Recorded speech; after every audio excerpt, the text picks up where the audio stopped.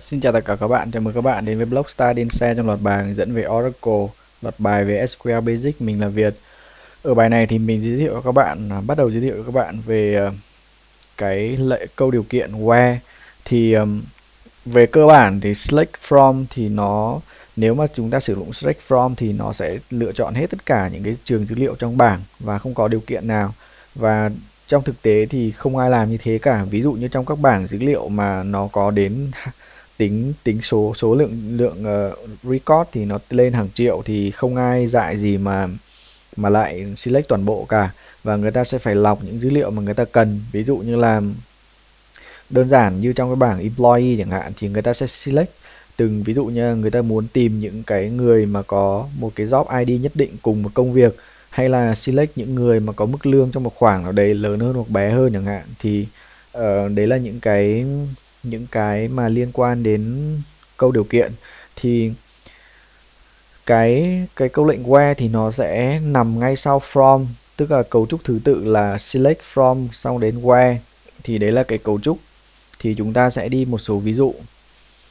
Chúng ta vẫn sử dụng um, cái account HR và HR mà chúng ta đã sử dụng.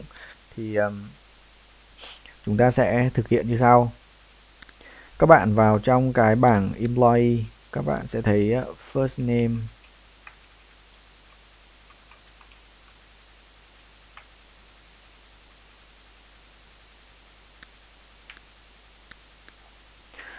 lúc này chúng ta sẽ thấy là nó có các cái trường first name và salary ở đây. Thì bây giờ các bạn mà muốn check các cái dữ liệu này mà nó ví dụ như là lương lớn hơn bao nhiêu hoặc nằm trong khoảng bao nhiêu chẳng hạn, thì chúng ta thực hiện như sau. Đầu tiên là select first name.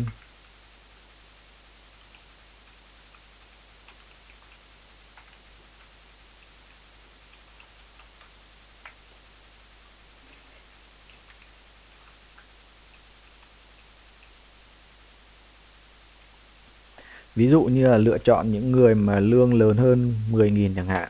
Thì lúc này chúng ta sẽ có 15 record, đúng không? 15 người tất cả là đây. Thì đấy là cái cách mà chúng ta sử dụng với câu lệnh where. Cấu trúc là như sau. Select from xong rồi kết hợp với câu lệnh where ở đây. Thì cái where này, cái where này thì nó sẽ áp dụng cho các column mà chúng ta muốn có điều kiện ràng buộc. Các column này thì không nhất thiết phải là xuất hiện ở đây.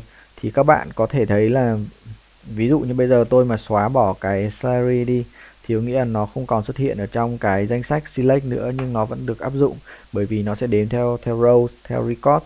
Thì cái điều kiện where đây áp dụng đối với các cái column mà nó không tồn tại ở đây, hoặc là với những cái điều kiện mà nó không nằm ở đây chẳng hạn. Thì rất đơn giản, ví dụ như chúng ta có thể where 2 lớn hơn 3 chẳng hạn thì nó ra row không, hoặc là 3 lớn hơn 2 chẳng hạn thì nó ra tất cả. Tức là với cái điều kiện, thì cái điều kiện ở where là điều kiện boolean. Thì ở bài sau thì mình giới thiệu cụ thể hơn về boolean. Về cái việc so sánh toán tử ở trong các con số thì các bạn sẽ thấy đây là salary là số kiểu number. Chúng ta sẽ